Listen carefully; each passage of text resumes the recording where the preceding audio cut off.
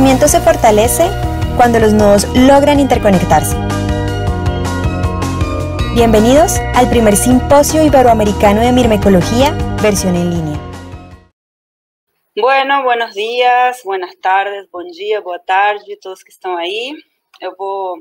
Yo voy a presentarles al próximo exponente con el tema Influencia de 3 especies de Crematogaster en la diversidad de hormigas asociada al cultivo de mango, Mangifera indica en un fragmento de bosque seco tropical en Antioquia, Colombia. Presentado por Brandon Arredondo-Hoyos. Entonces, Brandon, bienvenido.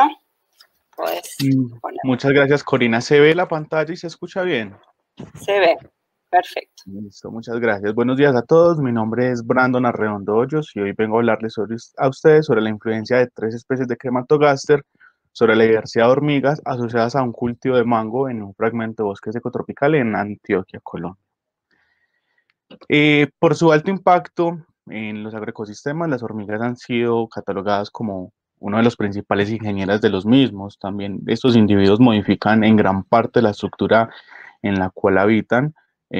Entonces, son muy importantes a la hora de definir muchas interacciones dentro del mismo. Estas presentan múltiples interacciones intra e interespecíficas. Para traer acá unos ejemplos, como para dar alusión a lo que estoy hablando, se tiene lo que pasa con el género azteca y su asociación con las acacias, los llamados jardines del diablo, es que no dejan prosperar ninguna otra planta dentro del ecosistema, siendo una diseñadora del mismo.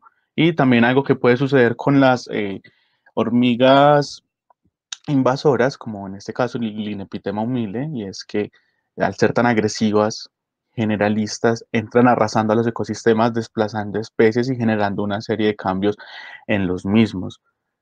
¿Qué sucede en los ecosistemas y en este caso en el bosque seco tropical? El bosque seco tropical es un cultivo, es un ecosistema, perdón, de los más amenazados dentro del neotrópico, sufriendo unas graves consecuencias para lo que se utiliza, porque son algunos tensores antropogénicos que se generan como un cambio dentro del mismo, que es la ganadería extensiva, los cultivos extensivos y también la infraestructura humana, generando un cambio en el ecosistema de un bosque prístino con sus relaciones ecológicas establecidas, convirtiéndolo hasta lo que es en muchos casos un cultivo o un monocultivo, en este caso de lo que estamos hablando, que sería mango. También hablar un poco del género Crematogaster. Las hormigas del género Crematogaster son hormigas generalistas que presentan múltiples interacciones dentro de los ecosistemas, son generalmente arbóreas, habitantes de ramas y troncos secos, pero también hay algunas hormigas del género Crematogaster que también nidifican en el suelo. Se han considerado importantes hormigas importantes en el desplazamiento de otras hormigas. En algunos casos también se han considerado como plagas cuarentenarias. Entonces, la importancia de este género dentro del ecosistema. Para entrar un poco ya en materia, se planteó la idea de que se quería mirar cuáles eran los factores que influenciaban el cambio de la diversidad de las hormigas en los ecosistemas, y más que todo en un fragmento bosque seco tropical que es altamente intervenido por acción antrópica. Entonces se tiene un cultivo de mango de 3.4 hectáreas en el municipio de Santa Fe de Antioquia. Este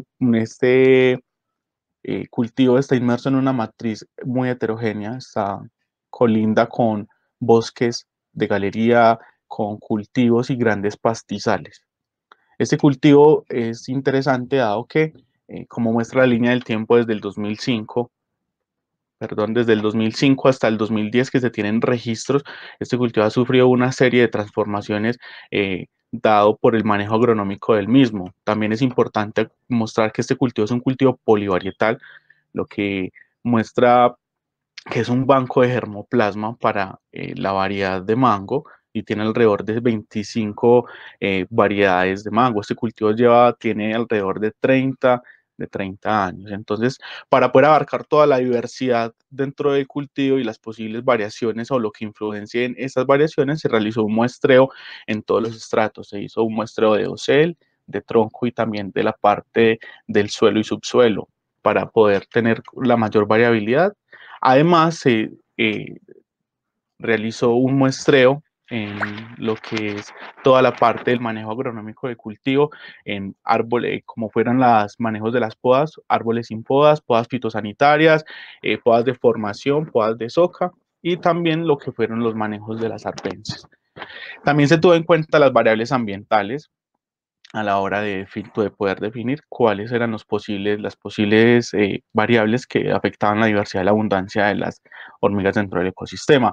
La abundancia se trabajó como el logaritmo natural de los individuos, dado que esta se comportaba como una variable Poisson. También se realizó un modelo lineal sobre las variables independientes, en este caso que son manejo del cultivo y también las variables ambientales, todo esto con el fin de poder predecir, explicar cuál es el comportamiento de la diversidad dentro del ecosistema, encontrando así como uno de los primeros resultados de que se recolectaron en total 32 géneros y 46 especies en estas 3.5 hectáreas. Mirando la curva de acumulación de especies bajo diferentes métodos, se ve que la curva comienza a atenuarse cuando se está llegando alrededor de 50 especies. Entonces, lo que quiere decir que bajo el tiempo de muestreo y el esfuerzo de muestreo se pudo llegar a una gran representatividad de cultivo. Se encontraron 7 subfamilias, siendo más representativa la familia Myrmicinae. Al realizar el modelo de regresión lineal, se encontró que lo que más influenciaba la diversidad y la abundancia de las hormigas dentro del ecosistema eran las podas dentro del mango. Como se puede observar en las imágenes, la abundancia varía en función del tipo de poda y también la diversidad.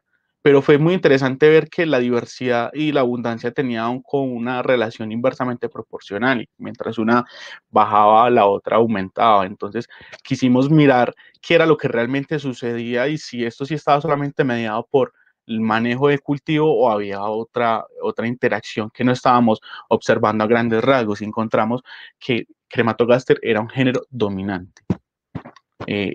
Crematogaster era el género que también presentaba mayor abundancia dentro del ecosistema. Se encontraron 3 especies, por eso el título, Crematogaster evalans, rochai y limata, que presentan múltiples interacciones dentro del ecosistema y eran las hormigas más abundantes dentro del mismo. Entonces, al aislar Crematogaster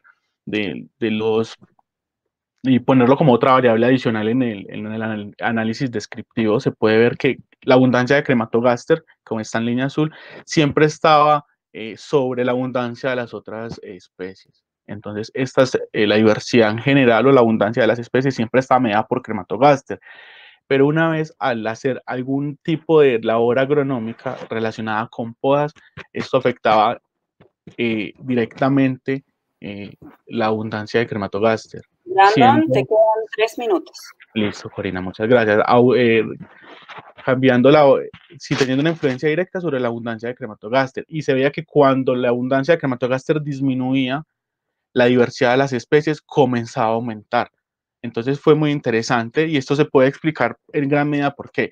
Crematogaster es habitante por excelencia de ramas y troncos secos y en muchos casos que son nidos que dejaron las termitas. Y en el cultivo se encontró el género Nasutitermes, que era uno de los de importancia agrícola, que generaba un cambio considerable en las plantas, dejando galerías las cuales utilizaba el género Crematogaster para desarrollar sus nidos. También, como se puede ver en el video, también se encontraba con la muerte regresiva del mango, que es un patógeno, que es la pseudoploidea, que lo que genera es secamiento de ramas jóvenes. También, y se encontraron nidos de Crematogaster en ramas que habían muerto por este patógeno dentro del cultivo. También las diferentes interacciones que se encontraban de Crematogaster, tanto en el pasto como en las mismas flores y hojas, donde cuidaban áfidos, diaspídidos, pseudocóxidos. Entonces era muy, muy interesante ver, porque todo lo que estaba dentro del cultivo daba sitio propicio para que Crematogaster se pudiera establecer de la mejor forma. Como había mencionado en un momento, las múltiples interacciones de Crematogaster generan que se pueda establecer de la forma más adecuada o de una forma que desplaza a otras especies. Crematogaster evalans, por su parte, es habitante por excelencia de ramas secas, al igual que Crematogaster rochai, y ambas presentan asociación con áfidos y con otros hemípteros. Estas dos especies son el primer registro para el departamento y algunas de las Un minuto.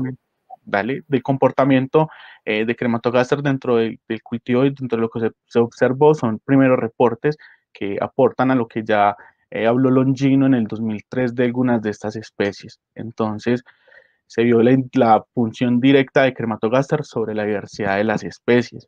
O unas preguntas que nos quedan después de todo esto es que ya hay reportado previamente que algunas hormigas son vectores de algunos patógenos, tanto de protozoarios como de bacterias y hongos. Entonces, no se sabe si Crematogaster puede ser una dispersora del hongo Bulacio-diploidea. Entonces, sería interesante poder continuar con esto más adelante.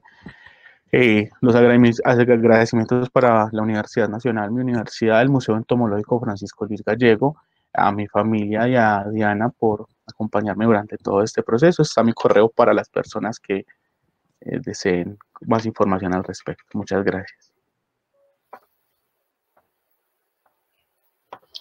Bueno, muchas gracias, Brandon. A toda nuestra audiencia que quieran hacerle preguntas a Brandon, no tenemos por ahora ninguna. Dale. En el chat te están felicitando mucho. Felicitaciones, Brandon, muy interesante, gran presentación, muy interesante trabajo, Brandon.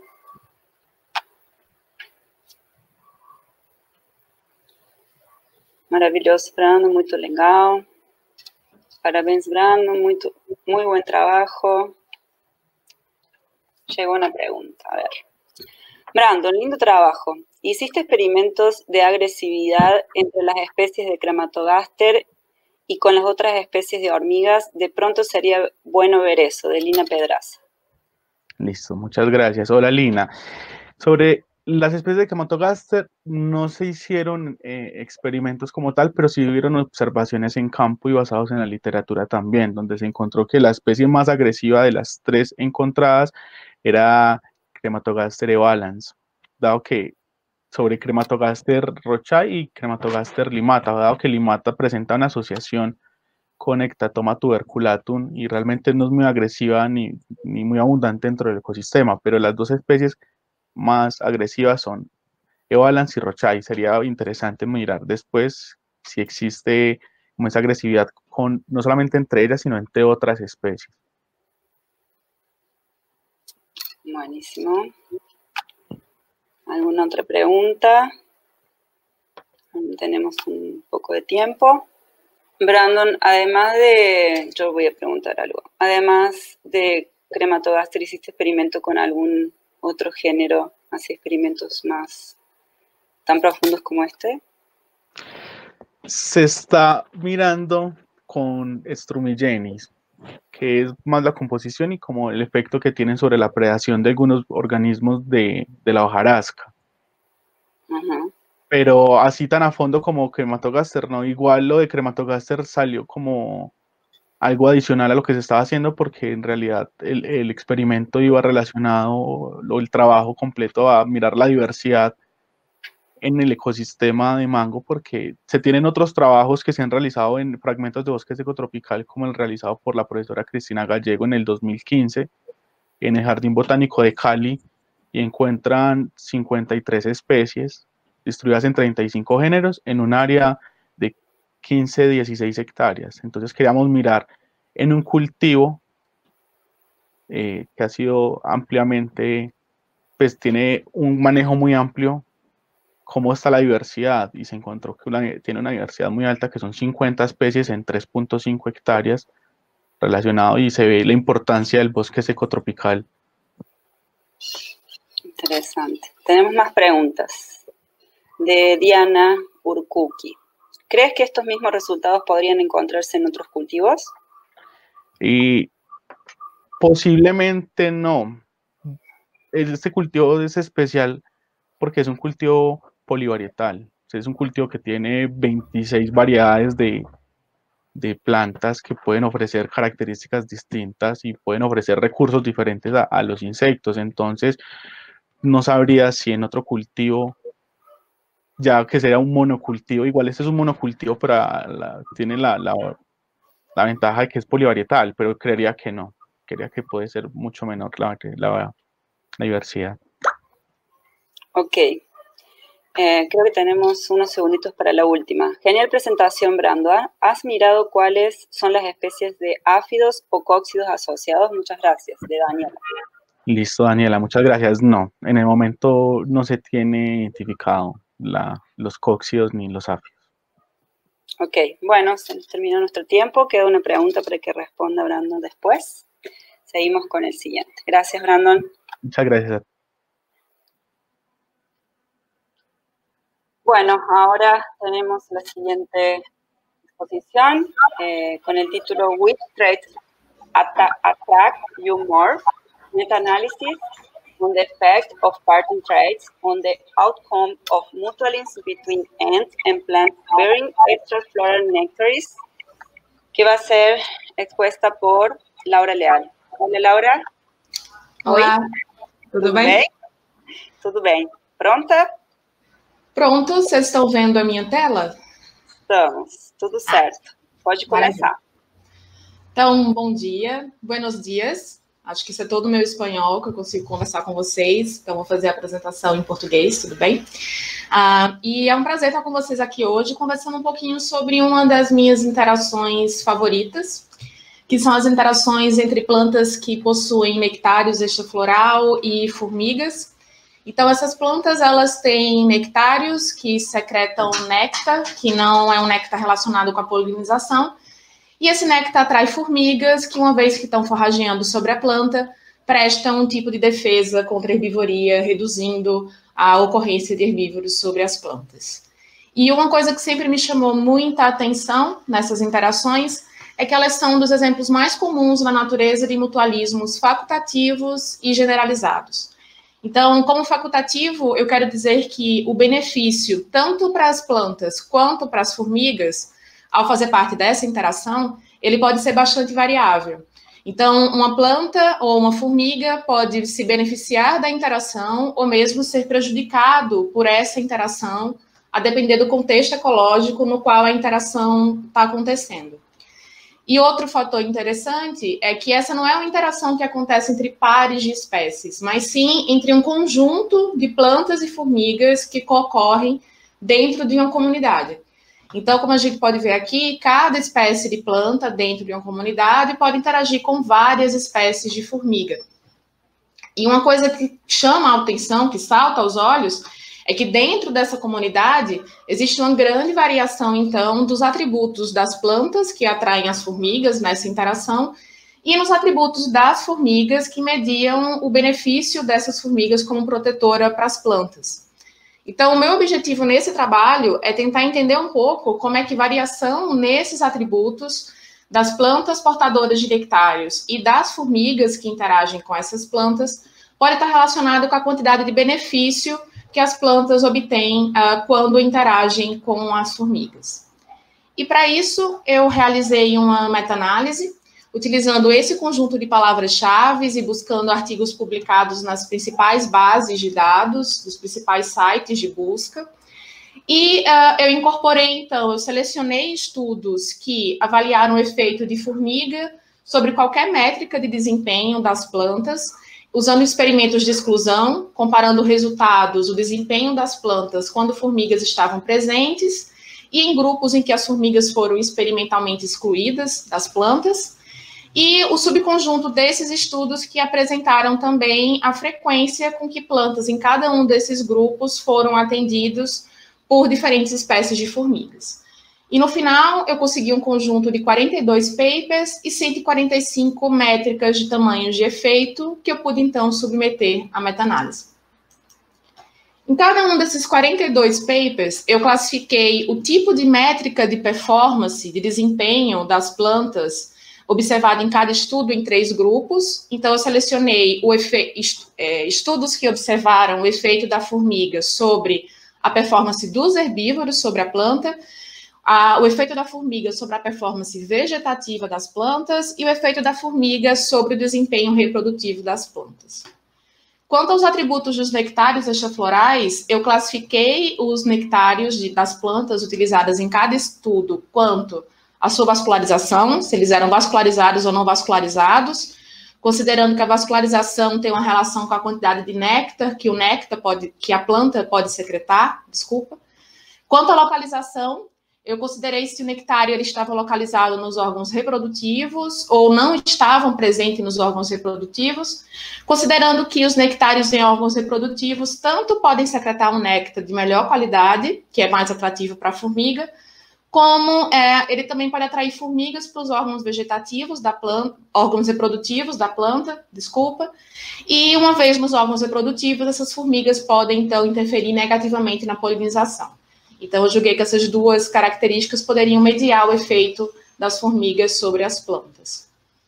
E quanto à formiga que interagia com essas plantas, eu classifiquei a principal espécie de formiga atendente em cada estudo, quanto à sua categoria de dominância, considerando a principal espécie atendente, aquela espécie de formiga que visitou em mais de 50% as plantas em cada estudo. E essas formigas, então, foram classificadas como dominantes ou subordinadas. Como métrica de tamanho de efeito, na minha meta-análise, eu utilizei a razão entre as médias do grupo em que as formigas estavam visitando as plantas pelo grupo em que as formigas foram experimentalmente excluídas das plantas. E o que importa para a gente aqui em termos biológicos é que quanto maior for esse valor da razão das médias, maior é o efeito positivo da formiga sobre a planta. No caso da métrica de performance dos herbívoros, quanto mais positivo for esse valor, mais negativo é o efeito da formiga sobre o herbívoro, o que resulta em um efeito positivo das formigas sobre a planta, um tipo de efeito indireto, né? Então, quanto maior e mais positivo for essa métrica, mais benefício a planta está recebendo da formiga via diferentes mecanismos. Então, eu obtive resultados para 48 espécies de plantas em 19 famílias e consegui classificar todas essas plantas quanto à vascularização e a localização dos nectários. Quanto às espécies de formigas, espécies de 10 gêneros de formigas foram as principais espécies atendentes, pertencendo a 4 subfamílias. A maioria dessas formigas foram, então, formigas dominantes, com apenas 28% das plantas tendo como principal atendente formigas subordinadas. Bom, de maneira geral, a interação com formigas teve um efeito pequeno sobre a performance das plantas, mas quando a gente considera, então, os diferentes tipos de métricas de desempenho mensurado nos estudos, a gente vê que tem uma diferença bem marcante, com formigas tendo um efeito majoritariamente positivo sobre o desempenho dos herbívoros, né? Então, formigas têm um efeito positivo no desempenho dos herbívoros, mas parece que esse efeito positivo para a planta, em termos de redução do desempenho dos herbívoros, não se traduz em um aumento no efeito sobre o desempenho vegetativo. Laura, você tem mais 2 minutos. Tudo bem. Como esses dois efeitos aqui, como eu tinha uma diferença grande de amostras aqui, eu juntei a performance da planta e a performance vegetativa e reprodutiva das plantas em um único grupo e considerei isso nas próximas análises. Então, quanto à localização, plantas com nectários na região reprodutiva recebem mais benefício das formigas em redução de herbívoros, mas isso não se repete mais uma vez quando a gente observa a performance das plantas. De maneira similar à localização, plantas com nectários não vascularizados recebem mais benefício das formigas em termos de proteção contra a herbivoria, mas isso não se traduz em aumento do benefício em termos de desempenho. E quanto à agressividade das formigas, a gente tem plantas que interagem majoritariamente com formigas mais agressivas, recebendo mais benefício em termos de defesa contra a herbivoria, mas não em termos de desempenho, tanto vegetativo quanto reprodutivo. Então, como a gente esperava, o efeito das formigas sobre a planta pode sim ser modulado por características das plantas, sendo esse efeito maior das formigas para plantas que têm nectários não vascularizados e com nectários que estão localizados em órgãos reprodutivos. E esse efeito maior pode estar relacionado com a maior atratividade que esses tipos de nectários podem ter para a formiga. Então, tanto os nectários que não são vascularizados, eles têm maior área de secreção, Quanto os nectários em órgãos reprodutivos têm um néctar de melhor qualidade, isso atrai mais formigas, aumentando a probabilidade dos herbívoros serem localizados e removidos das plantas pelas formigas. As formigas dominantes, então, elas também podem trazer mais benefícios em termos de redução de herbivoria na planta, tudo bem? Porque elas também atraem mais operários para as plantas, que forrageiam de maneira mais frequente, tendo maior efeito sobre a redução de herbívoros localizados sobre as plantas. Mas um fato interessante que emerge desses resultados é que esse efeito positivo das formigas sobre a redução da performance de herbívoros parece não se traduzir em efeitos a longo prazo, em termos de sucesso reprodutivo ou desempenho dessas plantas.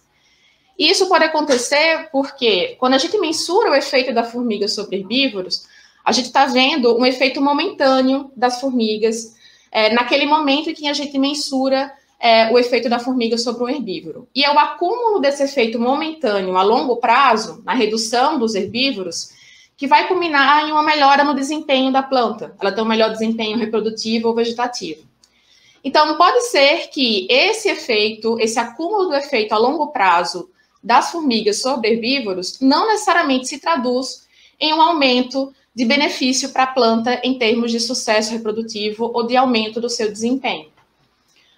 Obviamente, a gente tem que considerar que também tem um problema na forma com que a gente mensura... Laura? Oi? Já estamos em tempo de perguntas, só para você saber. Claro que a gente tem que considerar que a forma com que a gente mensura o desempenho de plantas na presença e ausência de formigas também tem um viés de que a gente mensura isso sobre um intervalo de tempos muito curtos. E esse curto período de avaliação também pode ser um problema que está fazendo a gente não detectar possíveis efeitos que possam se acumular via o benefício que a formiga traz, reduzindo a herbivoria sobre a planta. Então, acho que é isso. Queria agradecer a todos vocês, especialmente à organização do Congresso, pela oportunidade dessa palestra e estou disponível para perguntas. Obrigada. Muito obrigada, Laura. Vamos agora para as perguntas. Já temos uma aqui, de Félix Cosme. Oi, Laura. Poderia falar um pouco mais da classificação de dominância das formigas? Foi por espécie ou por gênero? Alguns gêneros, como Camponotus, Tapinome e Solenopsis, parecem ter espécies dominantes e agressivas e outras mais tímidas. Essa sempre é uma discussão frequente, porque tem essas diferenças dentro dos próprios gêneros e dentro das espécies. Acho que a maneira mais refinada de classificar a agressividade era se a gente pudesse medir localmente a agressividade entre as espécies, porque até o nível de dominância difere a depender da composição de comunidade. Mas como a gente está comparando a quantidade grande de estudo que foram realizados em todos os continentes, eu precisei fazer uma classificação mais geral.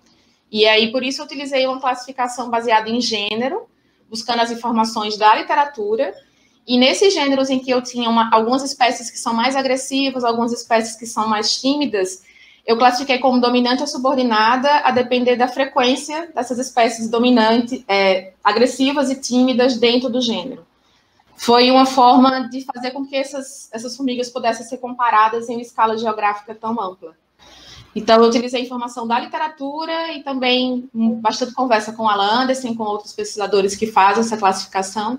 Eu sou mais mais ecóloga do que entomóloga, então eu pedi ajuda aos universitários para fazer essa classificação. Então, ela é uma classificação mais geral. Eu tive que desconsiderar essas peculiaridades de cada gênero para poder fazer essa comparação de forma mais macroecológica. Ótimo. ¿Alguien más tiene preguntas para Laura? Você tem muitos elogios no chat. Parabéns, obrigada. Laura. Felicitações, Laura. Tem um comentário do Félix também. Camponotus são consideradas subordinadas na classificação do Anderson, mas é algo que varia bastante em diferentes continentes. Exato, é por isso que na minha classificação até a Camponotus ela aparece como dominante, não como subordinada, porque aqui nos neotrópicos elas costumam ser mais agressivas do que as Camponotus que acontecem em outras áreas, até que as áreas que o Alan usou para fazer essa classificação de dominância. Então ele até concorda que aqui nos neotrópicos, por exemplo, o Camponotus tem mais uma subdominante do que uma subordinada. Então, como nos meus estudos, a maioria das ocorrências de camponotos eram em estudos realizados aqui, nos neotrópicos, eu classifiquei as camponotos como dominantes e não como subordinadas. Temos mais uma pergunta, Laura. Quando hablas de estudios a corto plazo, ¿a cuánto tiempo te refieres? ¿Observaciones durante días, una semana, un mes? Para os dados de herbivoria, a maioria dos estudos mensura a resposta da formiga. A resposta de herbívoros simulados, né? Então, coloca o herbívoro simulado, vê o que a formiga faz, e normalmente isso leva um dia, cada planta é observada uma vez. Quando é observado a taxa de herbivoria ao longo de um tempo, normalmente, nos estudos que eu incluí, não ultrapassou 6 meses de observação. E para o desempenho, idem. Eu não tive nenhum trabalho que tenha avaliado o desempenho vegetativo ou reprodutivo da planta, que tenha observado a planta por mais de 8 meses. O que eu julgo que é um tempo curto, se a gente não levar em conta variações no intervalo de tempo de vida das plantas, né? 8 meses para uma planta anual é bastante, mas 8 meses para uma planta de vida longa e que tenha vários ciclos reprodutivos é bastante curto. A maioria das plantas tem vida longa, não são plantas anuais. Então, eu acho que a gente não...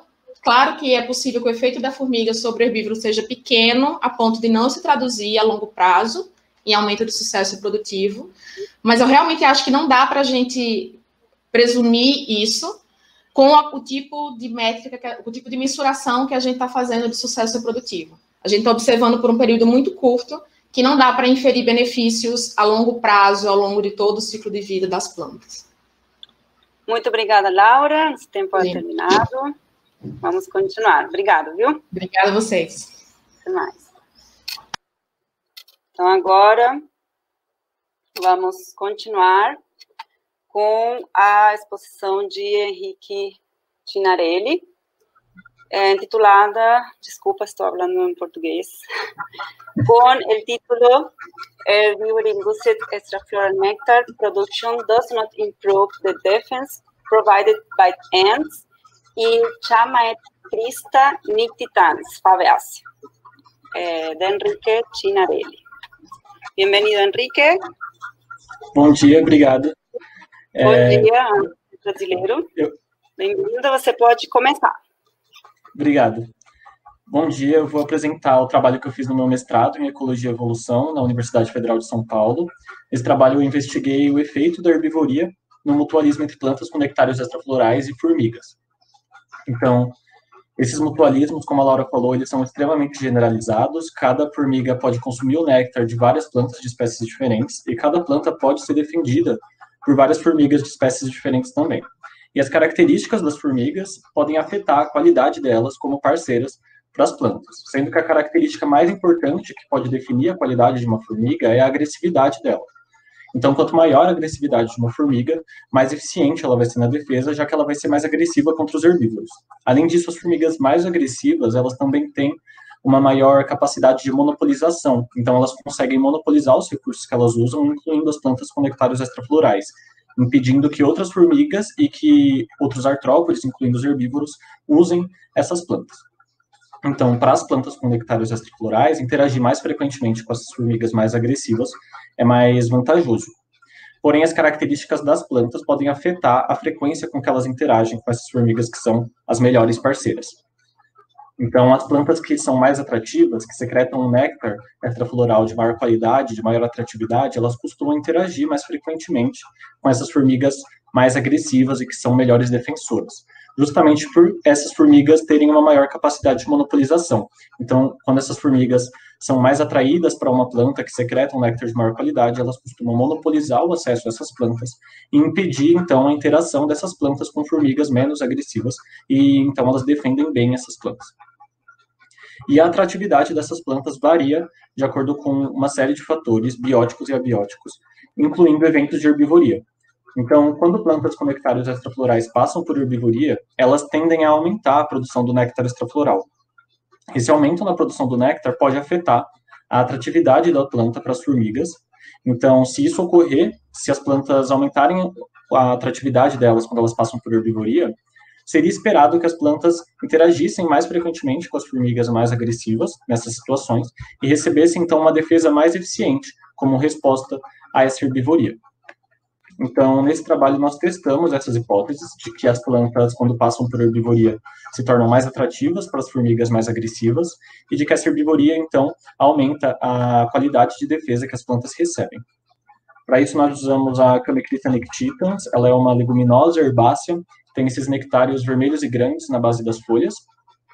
E para simular a herbivoria nessas plantas, no grupo tratamento, nós usamos ácido jasmônico, que é um hormônio vegetal volátil, que simula a herbivoria, ele induz respostas anti-herbivoria nas plantas. E no grupo controle, nós não aplicamos nenhum tipo de simulação de herbivoria.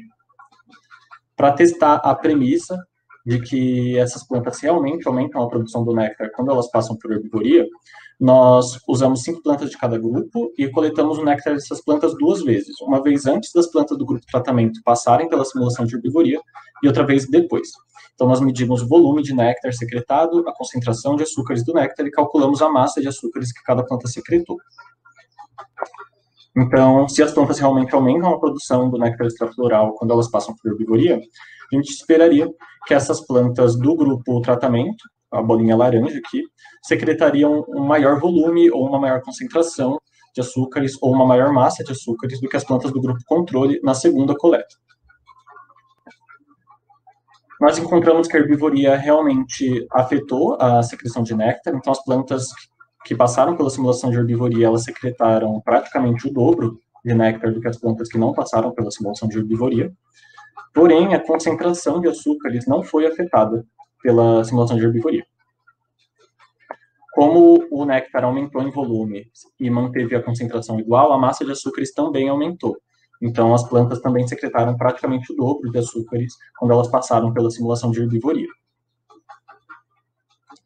Para ver como esses padrões de secreção de néctar afetavam a interação entre as plantas e as formigas mais agressivas, nós medimos a agressividade das formigas localmente, usando iscas de sardinha e mel, então que tinham açúcar e proteínas, e colocamos essas iscas e medimos a agressividade dessas formigas quando elas estavam compartilhando essas iscas. Então, nós medimos o número de vezes que cada gênero de formiga apresentou mordidas, empurrões, ferroadas, e quando elas liberaram ácido fórmico umas nas outras. Então, nós calculamos o índice baseado no número de vezes que elas apresentaram esses comportamentos agressivos, dividido pelo número de vezes que elas estavam presentes nas iscas com outras formigas de outros morfotipos.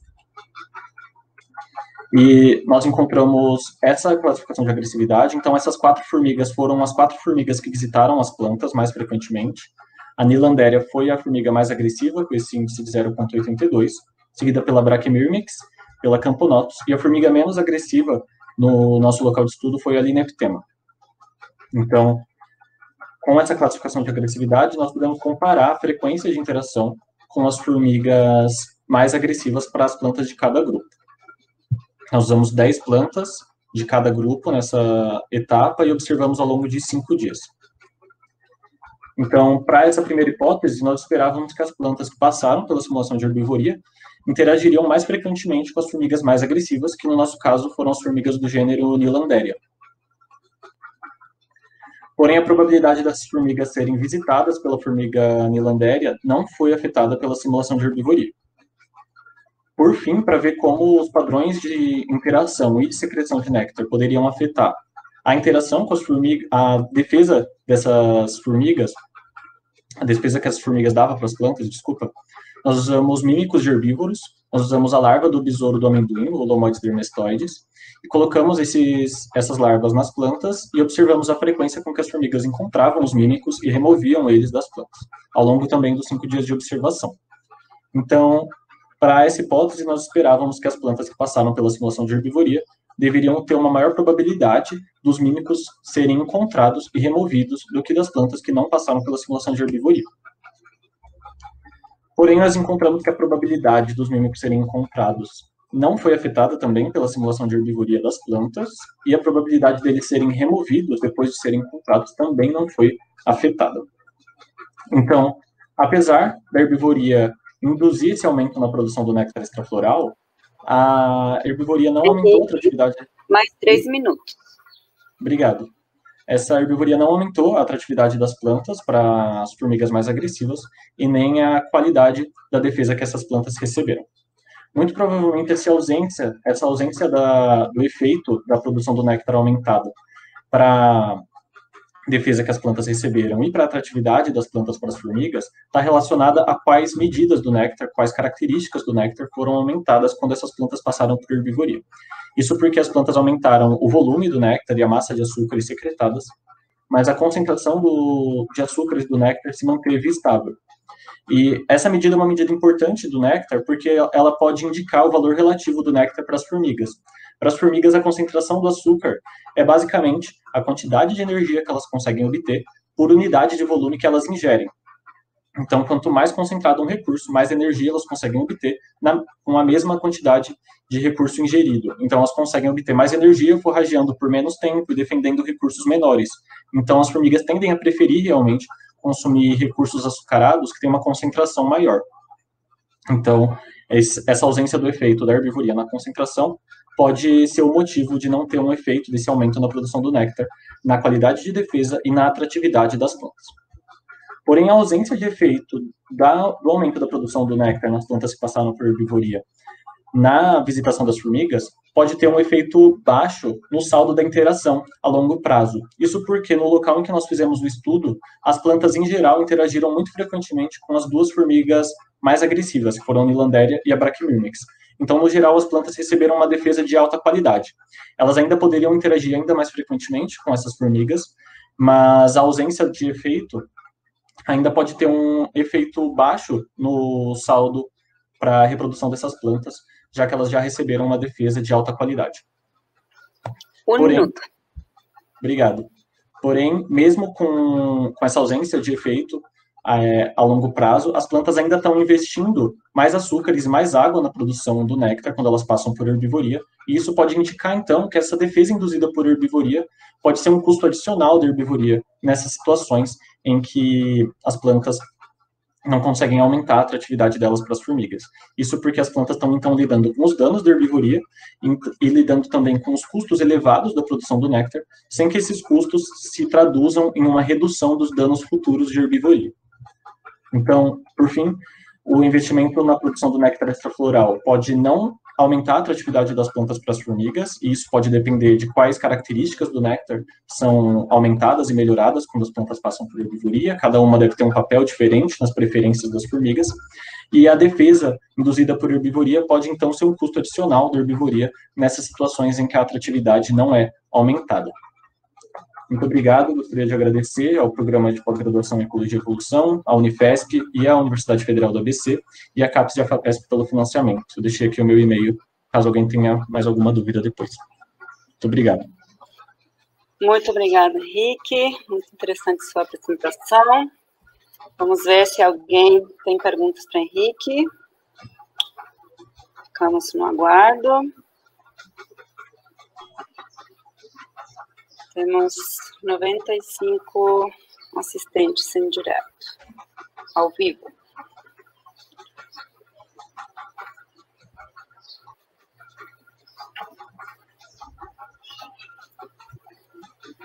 Alguma pergunta? Perguntas para Henrique?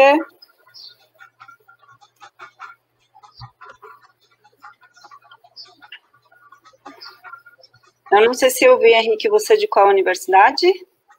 Universidade Federal de São Paulo, Unifesp. Ah, São Paulo mesmo. Certo. Parabéns, Henrique, no chat de Amanda.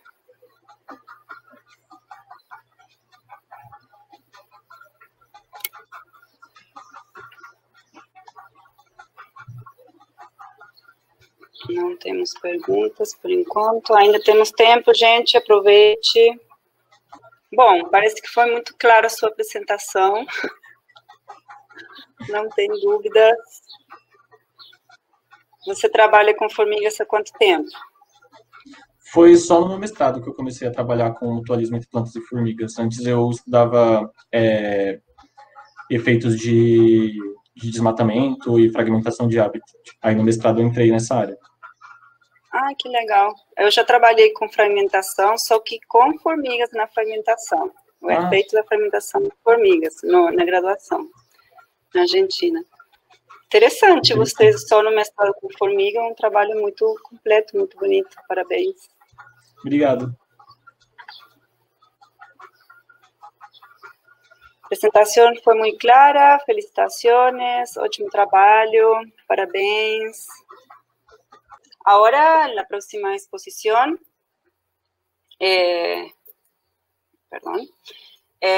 con el título Water Availability Drives the Structure of Mutualistic Networks Between Plants Bearing Extrafloral Nectaries and Ants. ¿Quién va a presentar? Bruno Melati. Puedes comenzar, Bruno. Não, imagina, estamos bem. Me vem? Agora consegue me ver? Pode. Sim, então tá bom. Sim. Está apresentado. Tudo bem? Ok. Tudo bem, gente? Meu nome é Bruno, eu sou aluno de doutorado da Universidade Federal do ABC e eu tento entender como que variações na disponibilidade hídrica afetam mutualismos entre plantas com nectários extraflorais e formigas. Aqui eu vou mostrar um pouquinho para vocês do que eu tenho, de uma das partes do que eu tenho feito, que é tentar entender como que esses fatores afetam a estrutura de redes mutualistas nesses sistemas. Como foi dito nas duas apresentações anteriores, mutualismos entre plantas com nectários e formigas são mutualismos de defesa, nas quais as plantas secretam néctar extrafloral, que é um recurso líquido, e as formigas forrageiam nessas plantas para consumir esse néctar, e por vezes elas encontram e defendem as plantas contra inimigos naturais. Por esse mutualismo ser um mutualismo generalizado, várias espécies de plantas e de formigas conseguem interagir entre si, e isso leva a uma variação nas características das espécies que interagem nesses sistemas. E esses sistemas são, então, têm uma grande variação ao longo de gradientes. E os gradientes que podem afetar esses mutualismos é a gradiente de disponibilidade hídrica.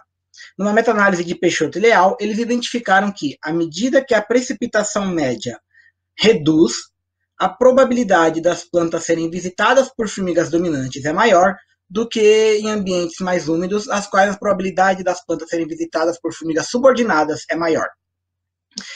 Isso pode ocorrer, talvez, porque nesses ambientes mais secos, a importância do néctar extrafloral para as formigas como recurso alimentar seja maior do que em ambientes mais úmidos.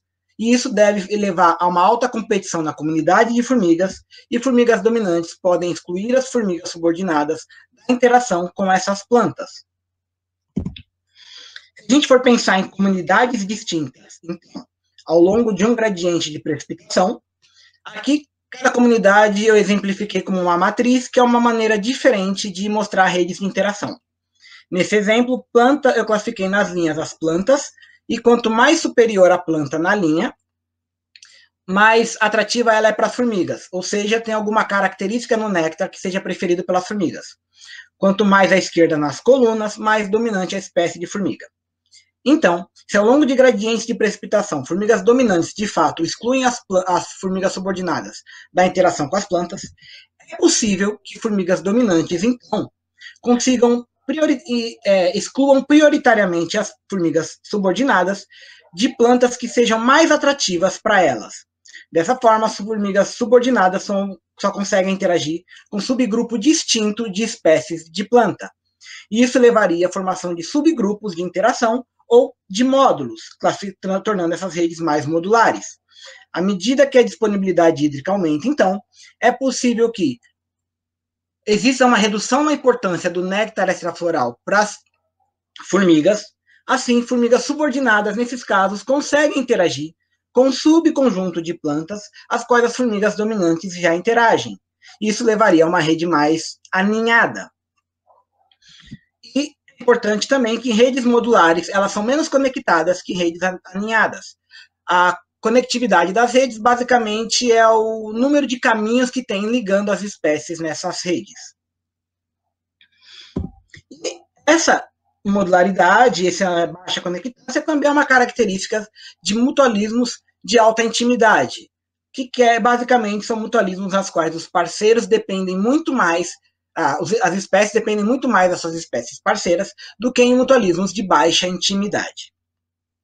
Dessa forma, a minha hipótese é que em ambientes mais secos, a gente encontra uma maior intimidade de interação nesses mutualismos, e a gente pode, então, esperar que a gente encontre nessas redes de interação um menor aninhamento em ambientes mais secos do que em ambientes mais úmidos, uma menor conectância, que é uma das métricas de conectividade, e a conectância ela é positivamente correlacionada com o aninhamento, mas ela é negativamente correlacionada com a modularidade. Então, eu espero que em ambientes mais secos as redes sejam mais modulares, menos conectadas e menos alinhadas que em ambientes mais úmidos. E se, de fato, variações na estrutura das redes forem guiadas pelo que formigas dominantes fazem nas redes ou da forma como elas se conectam nessas redes, eu espero que em ambientes mais secos, ao excluir formigas subordinadas da interação com plantas mais atrativas, formigas dominantes irão formar subgrupos de interação. E isso, então, levaria a uma redução na conectância das formigas dominantes nessa rede, interagindo só com aquelas plantas mais atrativas. Para investigar isso, então, eu busquei na literatura e eu encontrei 48 redes de 10 artigos diferentes. E para cada uma dessas redes em cada artigo, eu extraí o período em que cada rede foi amostrada e o local em que cada rede foi amostrada. E depois, então, eu extraí a taxa de precipitação média para cada local e período de cada uma das redes do trabalho.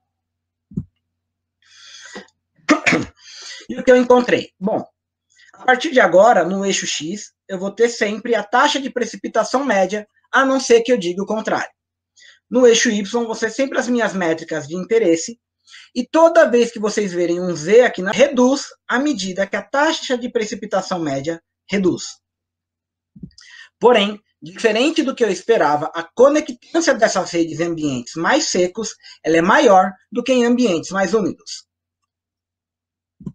Quanto à modularidade, o que é uma métrica de modularidade, apesar de eu não ter encontrado uma diferença estatística, essa diferença foi guiada por essas redes que estão até mais ou menos 200 milímetros de precipitação. Mas ao longo desse gradiente de precipitação, a gente não encontrou variação na modularidade dessas redes. Então, talvez isso aqui possa ser simplesmente um problema amostral, porque a gente tem poucas redes nesses locais, tá bom? Então, a modularidade não é afetada pela precipitação. A forma com que formigas dominantes se conectam na rede segue o mesmo padrão da conectância da rede como um todo. Então, formigas Bruno, você tem mais 3 minutos. Obrigado. Tem uma maior conectância em ambientes mais secos do que em ambientes mais úmidos. Já formigas subordinadas, em comparação, elas não variam a sua conectância nas redes, indicando que formigas subordinadas interagem da mesma forma em ambientes mais secos e ambientes mais úmidos. De fato, formigas dominantes, elas têm um papel importante na estruturação da conectância das redes. Isso porque formigas dominantes, a conectância das formigas dominantes é altamente positivamente correlacionada com a conectância das redes como um todo.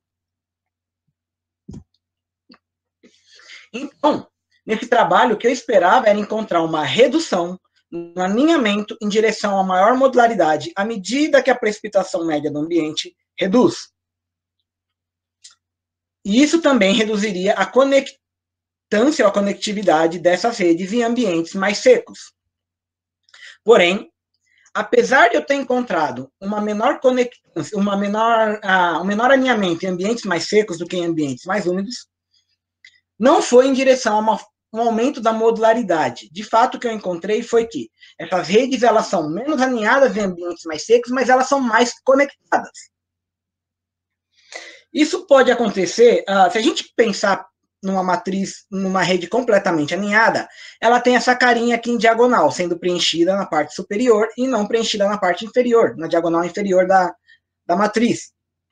E qualquer desvio dessa diagonal superior leva a uma redução no alinhamento. Então, é possível que, de fato, o que a gente tem encontrado nessa rede, com o aumento na conectância e a forma como as formigas dominantes se conectam mais na rede, é que formigas dominantes ampliaram o seu uso de espécies de plantas nas comunidades, ao passo que isso não é identificado para as formigas subordinadas. Então, isso pode indicar que, em ambientes mais secos, formigas dominantes tenham uma redução na sua seletividade no uso de plantas como parceiras de interação, ou no consumo de néctares extraflorais. E isso, então, deve afetar a forma como as formigas dominantes interagem na rede, deve, de fato, afetar como a estrutura das redes são guiadas nessas escalas de disponibilidade hídrica. E é isso. Queria agradecer quem me dá estrutura e dinheiro, né? E se alguém tiver qualquer dúvida, é só me mandar um e-mail, tá aqui, que eu respondo com o maior prazer. Obrigado. E é isso. Muito obrigada, Bruno. Excelente apresentação. Obrigado. Temos perguntas para Bruno. Eu ainda estou compartilhando a tela, não? Não, já saiu. Ok. Ótimo seu tempo. Perguntas para Bruno. Parabéns, Bruno. Muito legal, de Amanda. Parabéns. Pode perguntar, gente. O trabalho está em andamento. Gente, qualquer dúvida ou sugestão é bem aceita.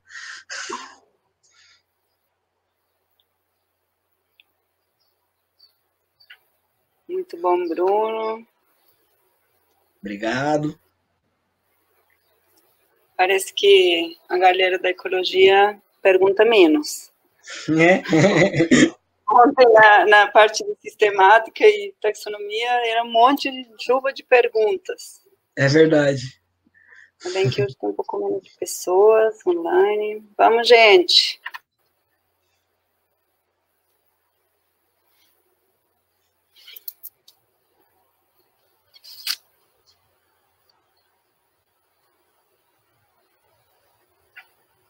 Ainda temos tempo.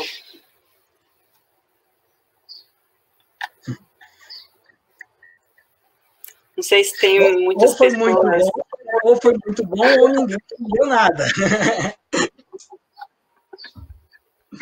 Não, acreditamos que foi muito bom. Eu achei muito bom. Outro.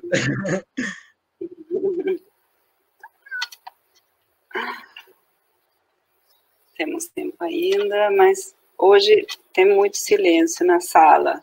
Não sei se estão aí, gente, falem conosco. Eu não sei se é porque é em português, se tem muitas pessoas falando espanhol. Ah, mas é bem parecido, né? Dá para entender. Dá para entender. Você teve problema com a... Eu entendo mais o espanhol do que o português de Portugal. Olha, interessante. Eu já escutei português de Portugal e realmente tem algumas pessoas que é bem complicado. Acontece a mesma coisa comigo com o espanhol do Chile. Às vezes do Chile? Eu tenho escutado pessoas do Chile que foi bem complicado. Ó, parece que foi muito bom, Bruno, porque estão dando os parabéns pelo trabalho, ficou muito bom, muito interessante. Bom, já está ficando. Temos uma pergunta de Luis Calcaterra. Imagino que la riqueza de plantas variará mucho entre ambientes y secos. ¿Cómo afecta eso a tus resultados? Você entendeu? Sim. Na verdade, tanto a riqueza de plantas quanto de formigas. E as redes, de maneira geral, elas são menores em ambientes mais secos. E menores indica o número de espécies nas redes. E eu encontrei para os dois grupos, sendo menores tanto em plantas quanto formigas. É possível que tenha algum efeito, mas a